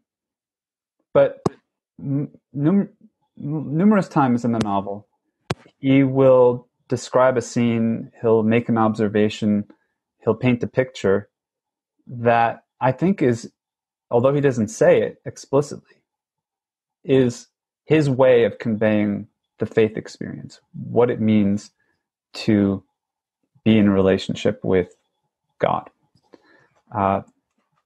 This is probably not even the best one here, but I'd like to just share a passage from the text. This is from page 74 in the first edition, paperback. He writes, "I walked up to the church in the dark, as I said. There was a very bright moon. It's strange how you never quite get used to the world at night. I have seen moonlight strong enough to cast shadows any number of times. And the wind is the same wind, rustling the same leaves, night or day. When I was a young boy, I used to get up before every dawn of the world to fetch water and firewood. It was a very different life then. I remember walking out into the dark and feeling as if the dark were a great cool sea, and the houses and the sheds and the woods were all adrift in it, just about to ease off their moorings. I always felt like an intruder then, and I still do, as if the darkness had a claim on everything, one that I violated just by stepping out my door. This morning the world by moonlight seemed to be an immemorial acquaintance I had always meant to befriend. If there was ever a chance, it has passed. Strange to say, I feel a little that way about myself." He goes on, there's a little bit more to that particular passage, but there like I said, numerous instances where he's observing something like that, something like a natural scene, or his son playing his wife's face. He really has a lot to say about it, a lot to say about the way that her gaze affects him, how it makes him feel exposed. It makes him feel inadequate to some inner knowledge, some kind of wisdom that she seems to have. And I feel that this is where he really is, and the author really is conveying this sense of the mystery that what Feuerbach and Karl Barth and the theological, like those are very important, I think, at certain levels. But then there's something beyond that. And this is part of, I think, also what Marilynne Robinson's trying to say about the divine, which Aurobindo was also saying, and I think is that there's something so radically beyond our ideas about things, and then but that radical beyondness shines through in these moments of perception, illumination, even vision. There's a very interesting discussion in this book about vision, the distinction between the kind of vision that his grandfather had, who literally saw, the Lord or other beings and had conversations with them, and was really very driven by these visions, and the kind of visions that John Ames, the narrator, describes, which are much more ordinary. They're not otherworldly. They're not alien. They're the sun and the moon. They're the face of a child. They're the moonlight. They're the way that in his role as a minister, that blessing is like. What does that mean to bless another being? To wish something for them. The experience of faith and the experience of that mystery in those moments, I think, is what this novel really is about.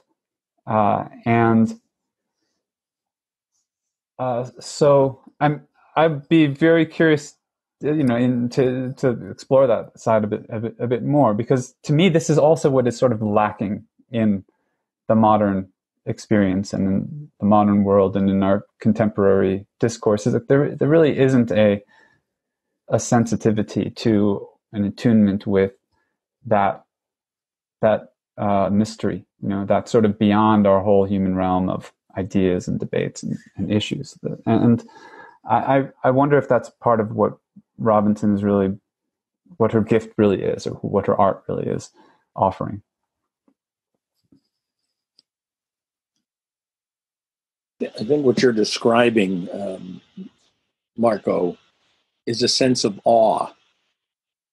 That's what I miss in a lot of modern things. That's what I miss even in theologians. Sometimes you just read it and you're going, okay, well, that's cold as ice. What does that have to do with anything? One of the books that popped up here in our discussion was it's actually the one on religion and Christianity. Somebody said, well, let's read the Idea of the Holy by Otto Rank. And so I happen to have it on my shelf. I pulled it off and started leafing through it. It's in German. I'm reading it. I'm looking at it in German. And that's all it's about. That's where he starts. He starts with this sense of awe. And he tries to explore the sense of awe. And I know that all of us that are here have felt it. I've heard Mark talk about it. When he's been out in the woods, and he's been out, just like he goes out into the darkness. He's just going up to the church. But that moment when you realize the moon can cast the shadow, it's one of those moments that it catches you off guard. It captures your attention. It makes you think. And a lot of people forget about it and move on. And a lot of people carry it with them for a long time, because it's not, I'll go back to your fabrication, Mark.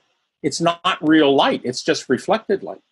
It's not like the light of the sun that's direct and there and warm or whatever, but it still does something like that. And so it captures you. And this sense of awe, I find terribly missing in modern life. There is a mysterium tremendum, that feeling of where the hell am I and where do I fit into all of this kind of thing? And that's missing too often. And I think that's one of the things I'm going to give Ms. Robinson credit for. She's able to capture in passages like that you just wrote, where we realize that's what's moving and driving John Ames. Oddly enough, in Hebrew, the word for having awe is also the same word for having fear, to be afraid. So whenever you read it, that's why it's really interesting to read the Old Testament in Hebrew, because then you realize, well, I can read this and they were afraid, and you can read it and they were in awe, and it's a whole different. All of a sudden, it's a whole different story. So I have these parallel stories that I can read through. And trying to harmonize, where do they agree and where's the dissonance between them I find a very rewarding exercise. I don't think I'm getting very far with it, but it's something that it's very enjoyable to do, to realize that it's probably not either or, it's probably both.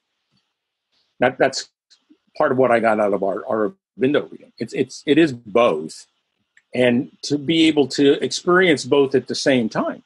That fear and awe, that's pretty heavy duty, and she captures that in a lot of those things that are those passages that you read. I wonder if part of the divide today is that I don't know that. Who was talking about it? John was talking about going out in Manhattan and all the people, and I don't know that you get that sense of wonder and awe and awesomeness, expansion, when you the sky you see is a little thing, and you can't see the stars or in the city.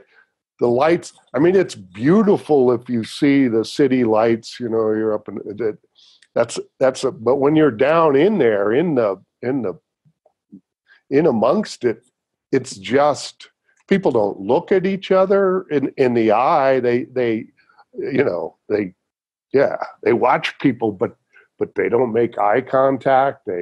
It's just, and so I think maybe part of that is that difference between the planet Earth as this awesome, third rock from the sun.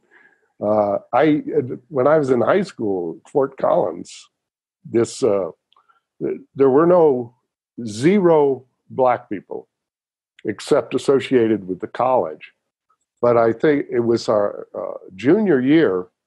All of a sudden, this big, tall guy came out. He was black, from Brooklyn. And he wasn't a novelty to me, being in the Air Force. I, hung out with black people a lot. So he and I, of course, became friends, associates, get high. He could buy liquor, wine. We'd pull up to the drive-in, and he's like, 16 or something, and we'd go out and we'd smoke dope and drink wine and beer, and I took him up in the mountains once, and this is a tough guy from, and he was 6'5", 6'6" or something. I took him up in the mountains one night, and he was scared to death of the darkness. He couldn't get out of there fast enough. I mean, he just turned to, a frightened little kid who was, crazy. The dark's full of awe and fear. That's a perfect example. Exactly what I was talking about, Mark. Because you can see it you can take a country bumpkin, so to over the hyperbole, and put them in the city, and they'll freeze because there is too much of whatever. Unless you're Crocodile Dundee. I was going to say they made a movie about it the other way around and how he managed to get through, which is all very well and good, and it's a nice story and it's very entertaining. But the reality is that they are very different worlds, but there are commonalities. People react in certain ways. If we understood that, we'd probably all get along a little better with one another. Those kinds of things, So there's that general point to be made as well. But I don't know where I was going with that. So, but while I derailed my own train of thought again. So go ahead. But while a starry sky will get you to that sense of awe sometimes, when you're in that sense of awe, everything becomes so. You look out the window in an urban environment, and it's all precious. It's all important. So it's not just about what you're looking at. It's about what state of mind are you in when you're doing the looking, right? So, like Allen Ginsberg, the poet Allen Ginsberg, his famous poem "Howl" is a great example because it's all urban. It's all the wreckage of the modern world.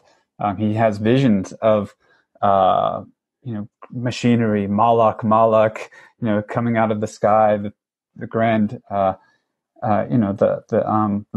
beast of modern civilization. But he's seeing it as holy. He's seeing it as expressions and manifestations of an infinite or divine, and that's part of what's so radical about his poem. Totally different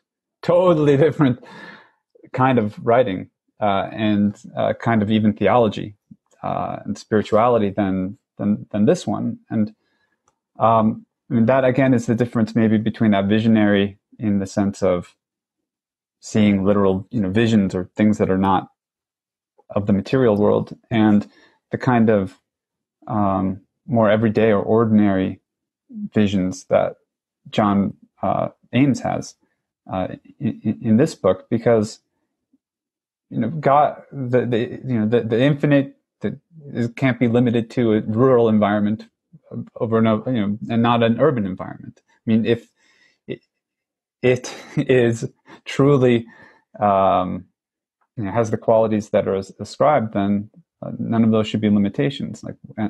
And really, it's a matter of grace in the language of Christianity as to perceiving it. It's always there, but you're not always willing to see it. And one of the things that was interesting about this, it's so common. Like anybody who lives in a small town or anybody who lives in the Midwest in America it's like so in front of your face that you wouldn't find it remarkable at all. But to me, what was interesting is the role that the preacher plays in the human ecology. Like each little town like Gilead in America, anyone who's taken a road trip, this. There's a few essential things that a town needs.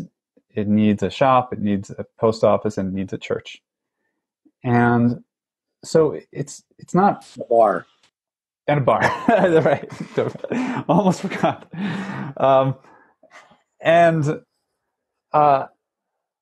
This is something in his family. His father was a preacher. His grandfather was a preacher.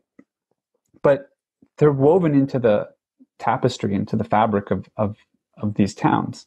And part of the reason, one of the aspects of this story is the community. We don't talk so much about it, but there's the congregation, there's all the people that he's baptized, that he's buried, all the Sundays he talks about, the sermons that he's done week after week after week, and he's playing a role in this community that has to do with, I think, in the way that he conceives and constructs his own role, but keeping some flame of that awareness of the mystery alive, like helping people get through the issues in their life, the things they've done wrong, the frustrations, all the things that he experiences himself. But in his role, he has to stand outside it and kind of help people through it, and be a model, for them as to really how to contextualize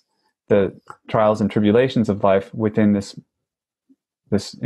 grander mystery. And what I think is one of the remarkable qualities of Ames as a character is how conscientious he is with respect to that role.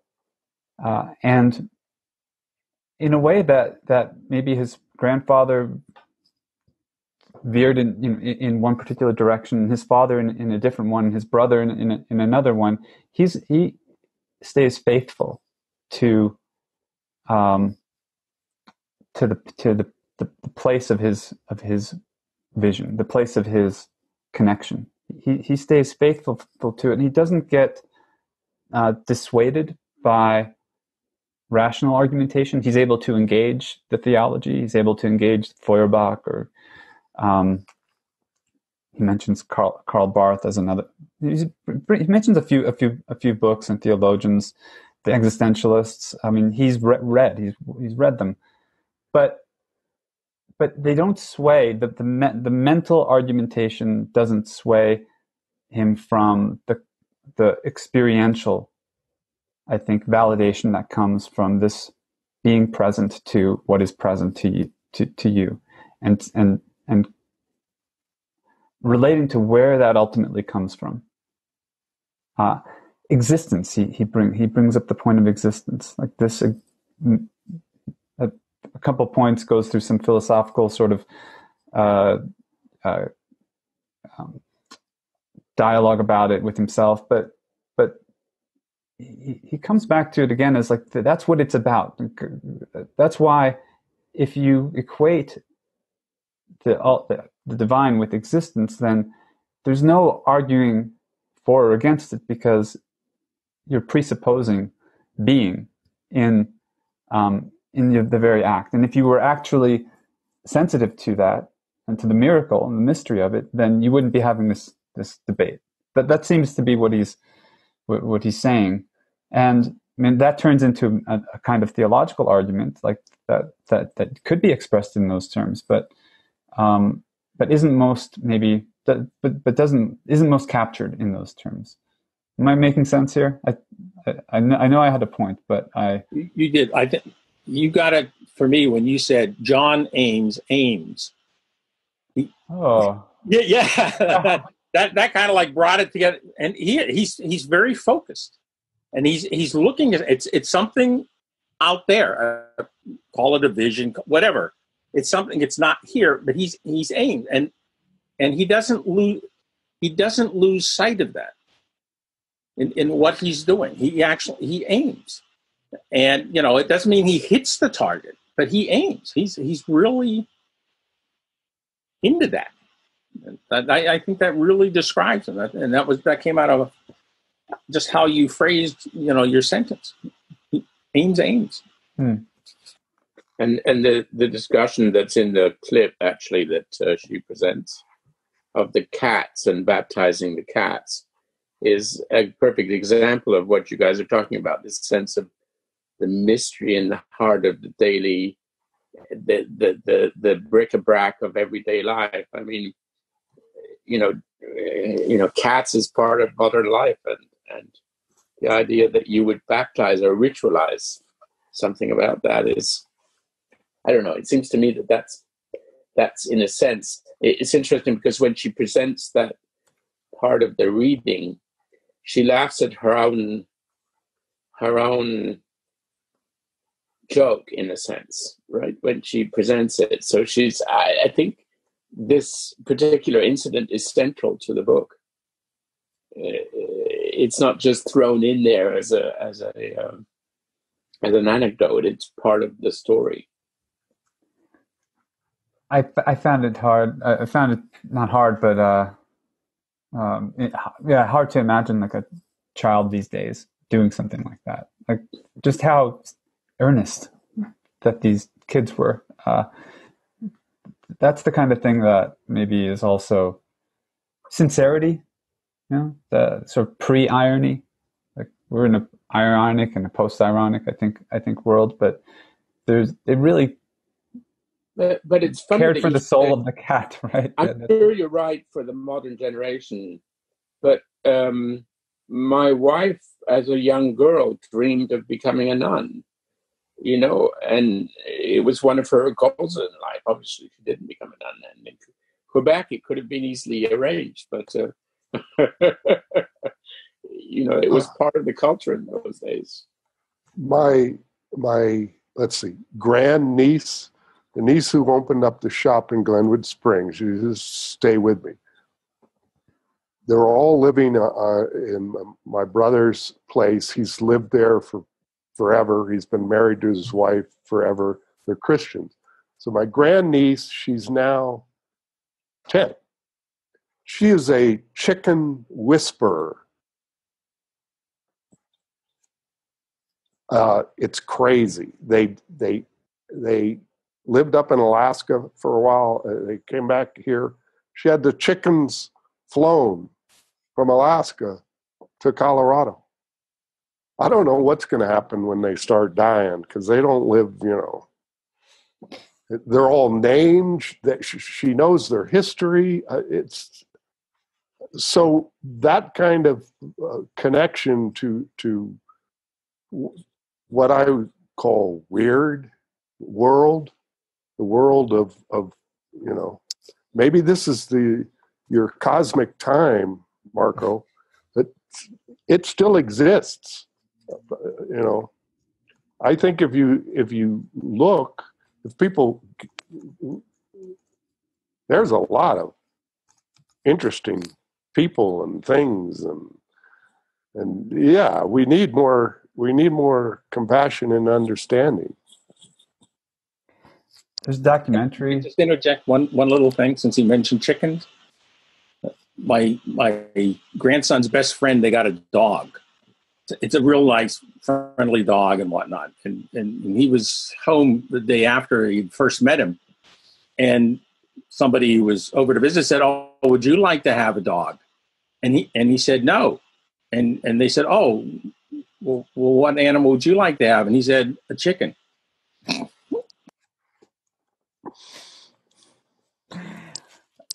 There's a documentary called Chicken People. It's about competitive poultry, people who raise poultry competitively. Some interesting characters there. I think you might relate to your aunt? My grandniece. Yeah. People ask her when they're a lot of people have chickens in rural places.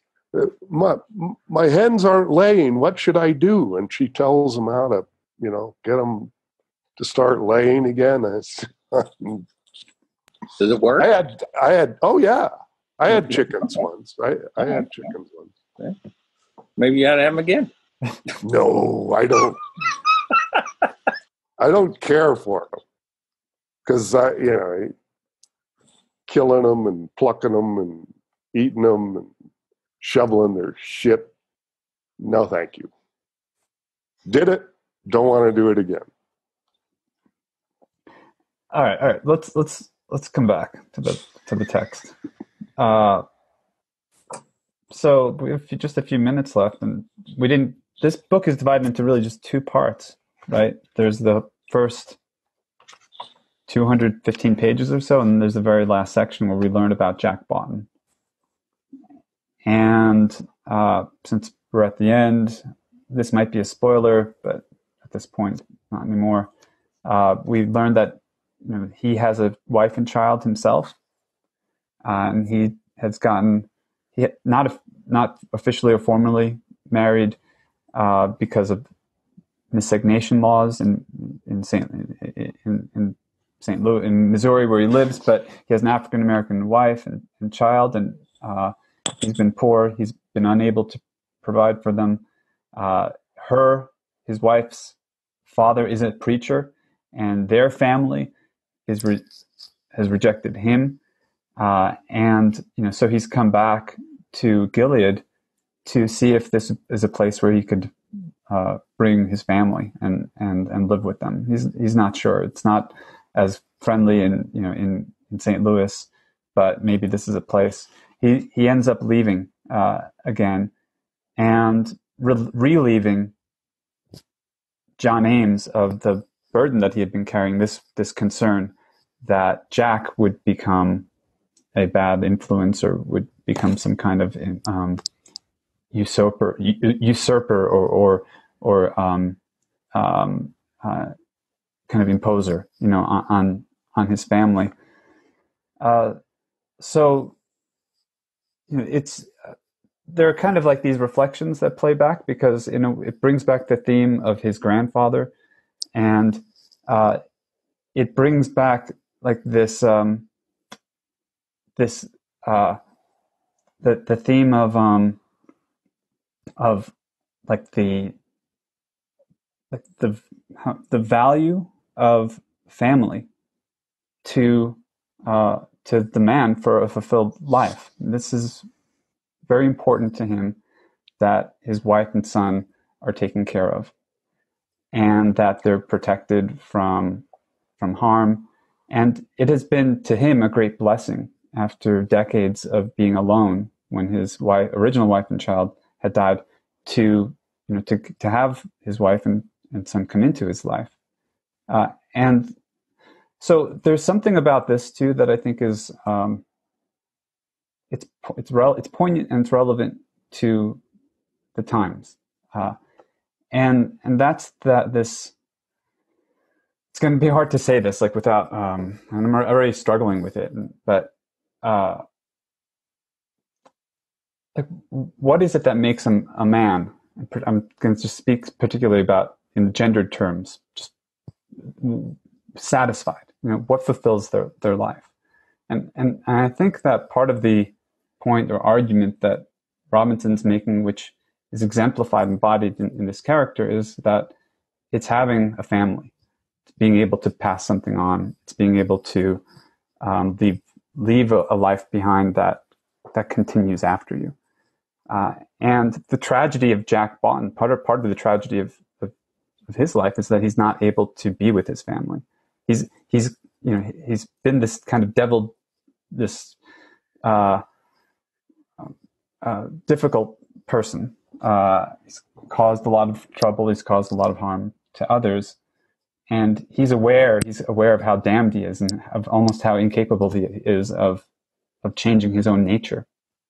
Like, that's where that question about predestination comes in. And he kind of challenges the Reverend with this theological question. But his sadness, his loneliness, is that he can't share a life with his wife and child. And this is something that after a lonely life, John Ames has finally been able to have.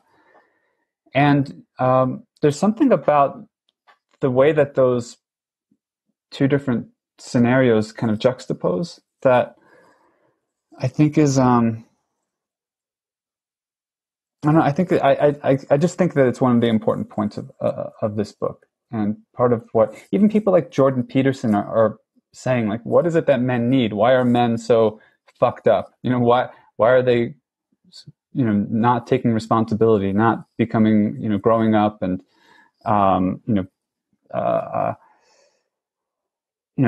becoming kind of integrated.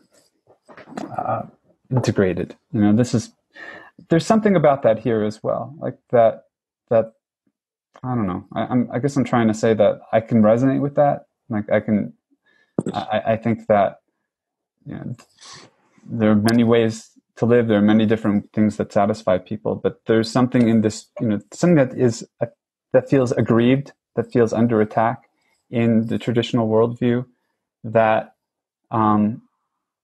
has to do with what fatherhood is, what manhood is, like what fulfillment is, and the ability for this man to carry out his vocation, to play his role, to be useful. That's another theme that comes in, utility. That's in the last lines of the book.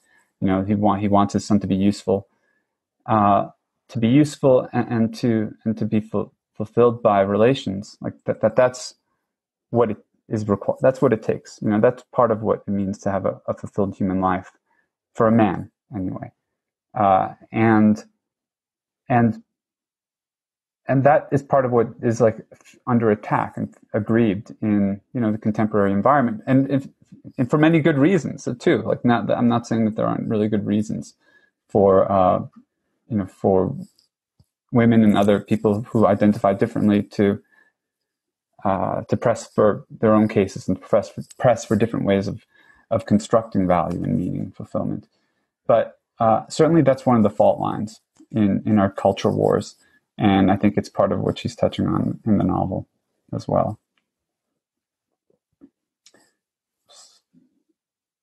Maybe that's too serious a topic, like for the end of the call, but I wanted to at least bring it up because I think it was an important piece. And it's, I think, part of also the story she's really telling by bringing this character, Jack Boughton, his namesake, right into the you know, into the narrative, and like disturbing the narrator so much by his presence. No, that's. I think you. I don't know if it was triggered by the novel, but I think what you said was, you know, very true of today, and part of the divide is, life used to be, the roles were more defined, but people still struggled. There's a universal. It doesn't matter how far back you go. There are universalities to being a man. That it's part of our nature, and it's under pressure now. And when did she write this? What was the publication? This is like 2006, I think, is when it came out. So that's a whole nother conversation. I realize that. You know, we've touched on it in various contexts. I'm trying to see multiple points of view. You know, I'm trying to make room for. That's why we love you, Marco.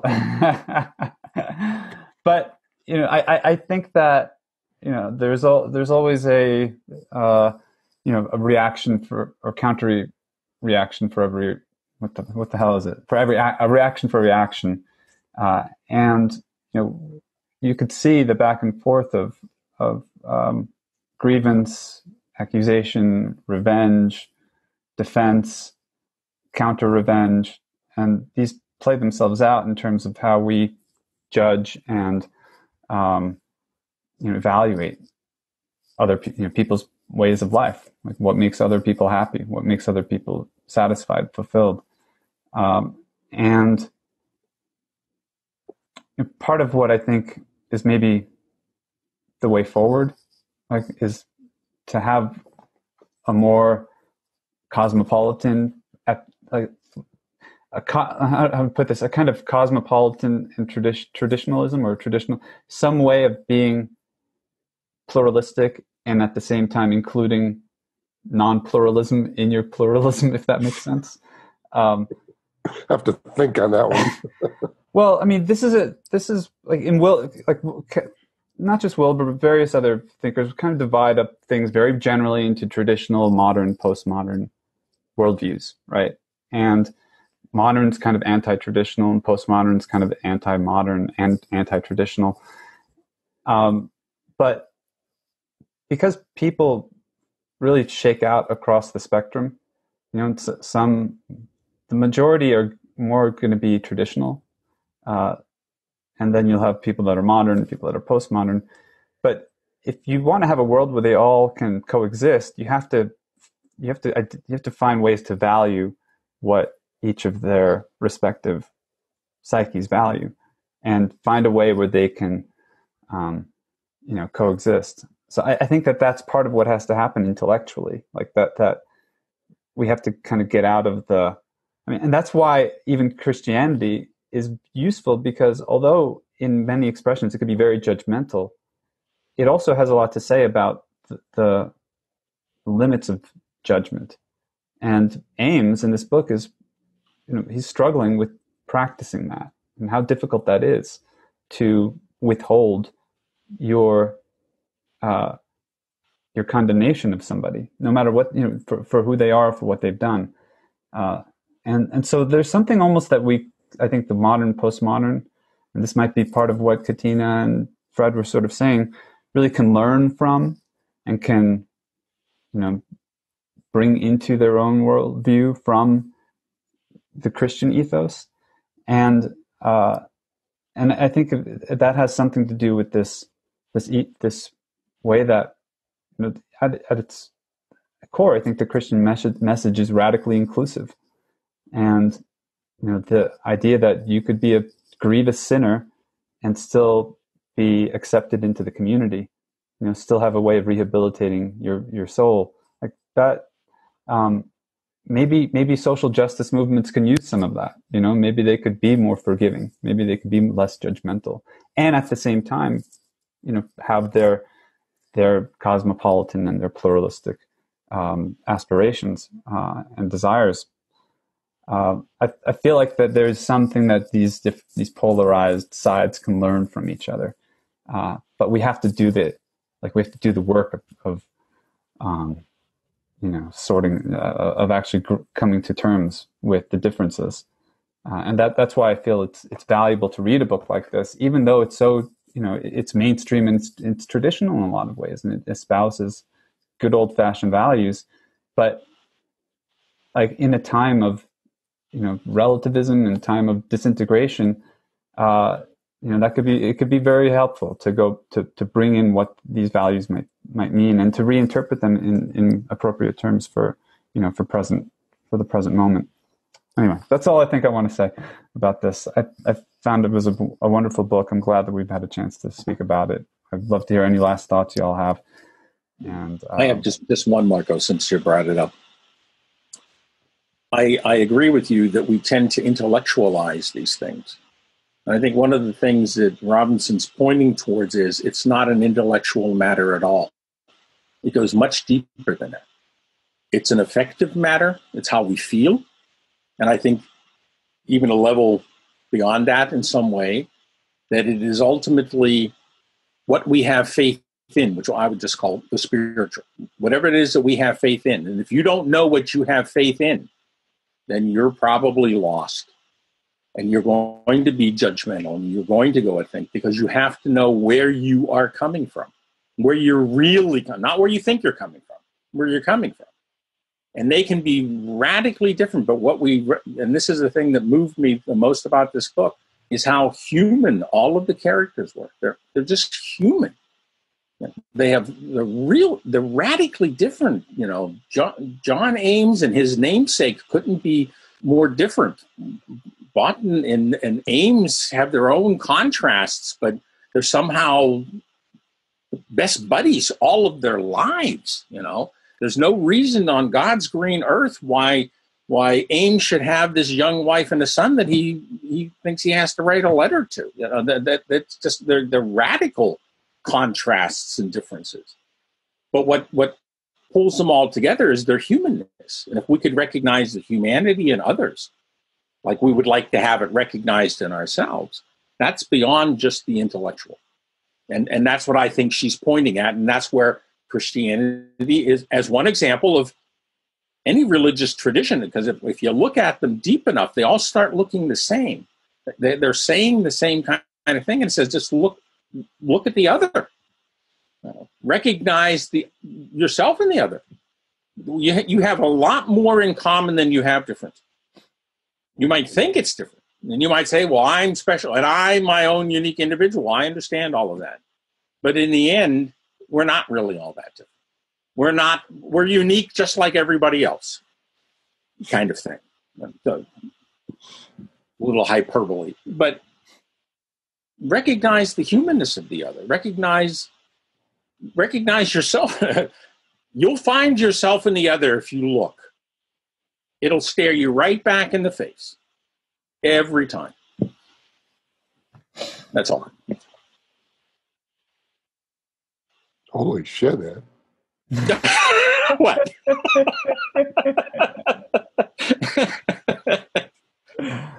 That's just how I see it. Preach. I'm not going to say, can I get a witness? Okay. That's what I heard her telling me anyhow. All right. I'll leave it at that. All right. Any last words? All right. No. Jeffrey's good. Mark's good. This was a good cafe. This was a good one. I really enjoyed this one too. Thanks for everybody for sharing. Merry Christmas, guys. Merry Christmas. Happy New Year. And have a good, as the Germans say, a good slide into the new year. A guten Rutsch. Okay. So, most people don't make it standing up. All right. We'll see y'all. See you on the other side. 19. Yep. Okay. Take care, everyone.